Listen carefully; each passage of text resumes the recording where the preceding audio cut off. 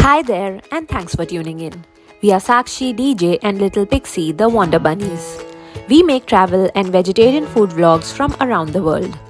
In the last two videos, we shared things to do and foodie adventures from Amsterdam. And in this one, we'll talk about how we explored more of the Netherlands, like the Dutch countryside, the historic town of Haarlem, and the world-famous Tulip Fields and Gardens. One of the days while we were still in Amsterdam, we headed out early in the morning for a day trip to explore the Dutch countryside. For this, we booked a private tour with Safar limousine service. Our first stop for the day was at Zaanse Schaans. This is a small village famous for its well-preserved windmills, traditional houses, and crafts such as clog making and cheese making. To get here from Amsterdam, you can also take the public transport or you may go for a guided tour as an alternative. The entry to the village is free and you can take a walk through it and admire the iconic green wooden houses with their cute backyards, farms and farm animals, bridges and streams with ducks swimming around. If you're with kids, chances are that they'll have a great time here.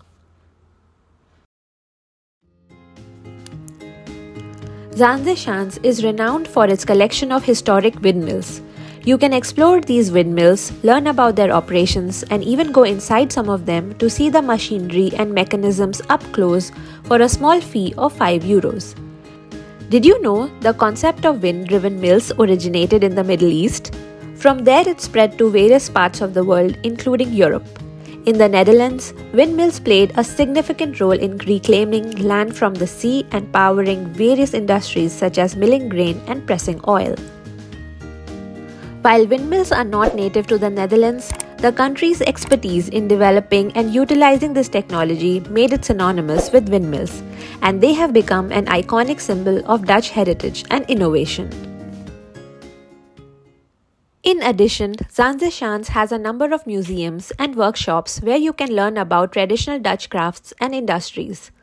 The clog workshop, for example, where you get to learn about the history and art of making clogs, and you can even buy a pair as a souvenir to take back home. Or the cheese experience, where you can learn about making cheese, taste different cheeses, and purchase what you like.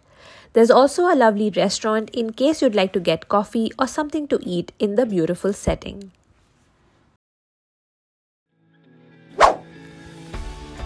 After this, we drove around the lovely Dutch countryside, getting glimpses of the cottages, the farms and fields, occasionally coming across small patches of tulip fields as well. Then we made a pit stop at a tiny town called Edam, where we took a short walk, went into a cheese store and randomly tasted some dips, sauces and cheeses. We really liked certain dips here, especially the honey mustard, which we thought would be great on toast, and picked up a pack to bring back with us. Next was a pit stop at a small fishing town called Volendam, where we again walked around and went up to the coastline to get a peek of the waterfront. Our last stop on the tour was at the Henry Willig cheese farm, where we got a quick lesson in cheese making and types of cheese, and then we went into the store to try even more cheese. Here we bought two that we really liked to bring back home with us. By now it was evening and time to head back to our hotel in Amsterdam. We loved this countryside tour and wished we could have spent even more time here. The next morning, we packed our bags and headed out to the Amsterdam Central Station to catch a train ride to the small town of Haarlem. It's only a 20-minute ride and no advance ticket booking is needed. You can simply check the train schedule and enter using a contactless card or wallet like Apple Pay. And the journey costs only €5 per person. Haarlem is known for cultural attractions, a charming atmosphere, and a vibrant shopping scene. Many people choose to do a day trip to Haarlem, but we decided to stay here a couple of nights as it's less crowded and more relaxed compared to Amsterdam. Okay. So we have left from Amsterdam and now we are in a beautiful laid-back town of Haarlem. and now we are here sitting in the city square. Feels like we've arrived on a movie set with so many different historical buildings, a church in the background, and we are just waiting to get our lunch in this nice alfresco environment on a beautiful sunny day. So we have been really lucky with the weather, and it's another beautiful day and we are making the most of it. And here we are staying in a cute little hotel which is walking distance from the train station and the market and the square. It's called Hotel Lion d'Or, and we'll give you a room tour in a bit. As the weather was lovely that evening, we decided to go for a canal cruise. Same like in Amsterdam, we didn't make any advance booking, we just showed up and bought tickets on the spot. And same as before, we opted to go on an open boat to enjoy the sunny day. We went with Smidge Canal Cruises, and it was a 50-minute cruise for about €19 per adult. It was a very pleasant ride with pretty views and one that took you around the town with an audio guide pointing out places of historical significance.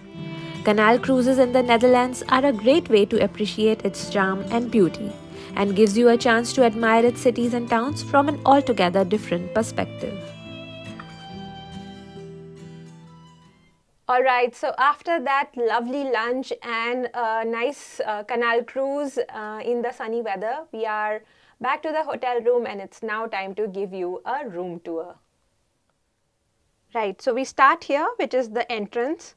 So here's the bathroom, and then here are your clothes hangers, and then you have two dressers, and the good thing is that one of them comes with a safe. Then what we have booked is a quadruple room, family room, which has 4 beds. So one of them will obviously become Pixie's bed, and the other one will be our bed. So yeah, we'll be able to sleep comfortably, thankfully. And then there is a workbench, there is a TV over here, tea and coffee, and then this is a small fridge. And another cool feature that we didn't know about is this nice balcony slash terrace. So it's rather large and lots of space here to hang out, sit in the sun, and for Pixie to roam about. And now let's take a quick look into the bathroom. So nice bathroom. They have a bathtub here, wash area with all the amenities and toiletries, and this is also a shower area. Yeah. So that's about it. Haarlem also offers a diverse range of shopping opportunities, including clothing, shoes, and accessories. The city is known for its charming streets, lined with boutique shops, specialty stores, and well-known brands. The area around the Central Market Square is a good place to start your shopping exploration here. Whether you're looking for trendy finds or vintage treasures, Haarlem has a variety of shopping options to cater to different styles. We also had a great time at the Saturday market in Haarlem, which takes place in the central square in the city center. It is held from early morning until late afternoon, typically starting around 9 a.m. The market offers a variety of products including fresh produce, flowers, clothing, accessories, home goods, and more. The market is an enjoyable way to immerse yourself in the local culture, taste regional products, and find unique items to take home. We of course enjoyed all the street food here, such as the warm and gooey chocolate-laden Stroop waffle, or the delicious pizza slices prepared in a wood-fired oven right in front of you, alongside refreshing fruit juice that was heavenly on a warm day under the sun. In this next section, let us share where and how we explored the world-famous tulips in the Netherlands. Did you know tulips originated in the Ottoman Empire and were introduced to Europe in the 16th century? While tulips are not native to the Netherlands, the country's expertise in tulip cultivation has made it synonymous with tulips. The tulip season in the Netherlands typically begins in late March and lasts until mid-May, and the peak bloom period usually falls in mid-April, although the exact timing can vary depending on weather conditions. We visited in early May, so we missed the peak bloom phase, but we were still able to see and admire a lot of the colorful and vibrant gardens and fields. On a sunny morning, we headed to the Kukenhof Gardens located in Town. This admittedly is a very touristy way of seeing the tulips, but it boasts 7 million flowers and 800 varieties of tulips. We traveled to the garden from Haarlem, and as we wanted to get there early to beat the crowds, we took an Uber ride to get to it. However, public transport options are also available from both Amsterdam and Haarlem. The entry ticket is about €20 per adult, and it's wise to book online in advance. The garden is usually open to the public from late March to mid-May. Kukenhof offered a stunning display of tulips with lots of opportunities to take photos. You can also take a canal cruise over here, which seemed like a wonderful activity in that rustic setting. Then there's food and drinks available in the many food trucks and stalls dotted around the park, and benches and tables laid out for you to relax and get a bite. There's also a small farm with cute goats and sheep mucking about, and a lovely children's park with swings and rides for toddlers as well as young kids. As you can tell, there's plenty to do here, and it's a place where both adults and kids can have a great time.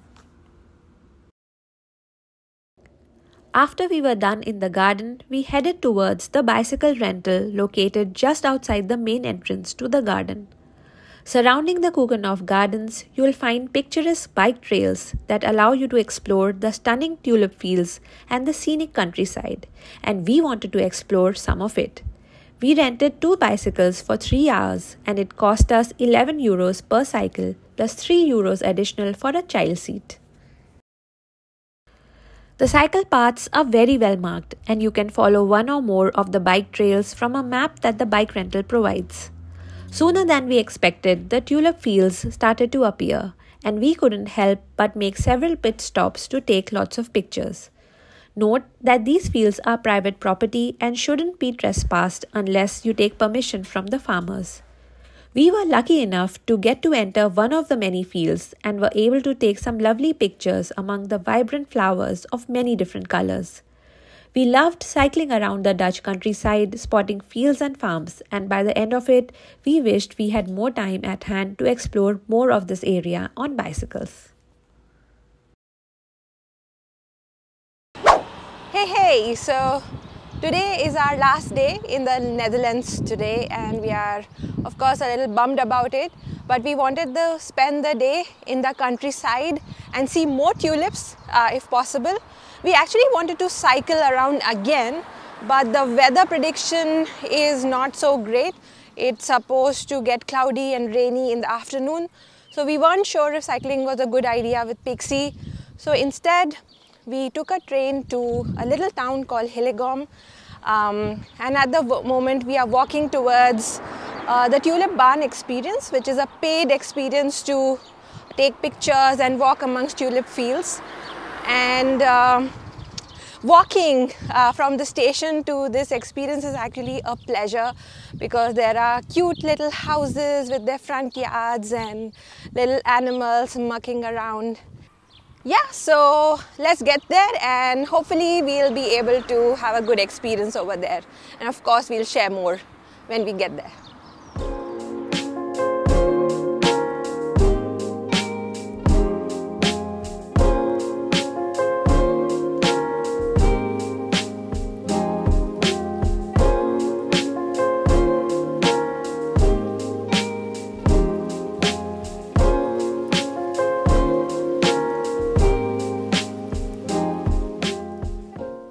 So this Tulip Barn experience is actually quite commercial. So they have created a tulip field which is not very large. However, they have placed a lot of different props like table and chairs, benches, even a swing, a tractor and a scooter, etc., which provide great fun opportunities for taking pictures. And it might actually be fun if you are with kids, because they also have some kid-friendly activities, like they have a small play area which is quite fun for kids. And they also have a small field, which is where I'm sitting in front of at the moment, and you can get some few sweeping view photo ops as well. It's also not very expensive. It's only 750 euros per person for adults and 250 euros for kids. And for kids under 2, it's I think free of charge because they didn't charge anything for Pixie's entry. So I'd say it's a good activity, fun, family-friendly place to come to and have a good time. And they also have a small cafe here with some nice outdoor picnic benches. So you can get some snacks and drinks here as well. This rounds up our exploration of the Dutch countryside. Thanks for watching, and we hope this was fun and useful for you. As always, feel free to leave your thoughts and questions below. Until next time, take care.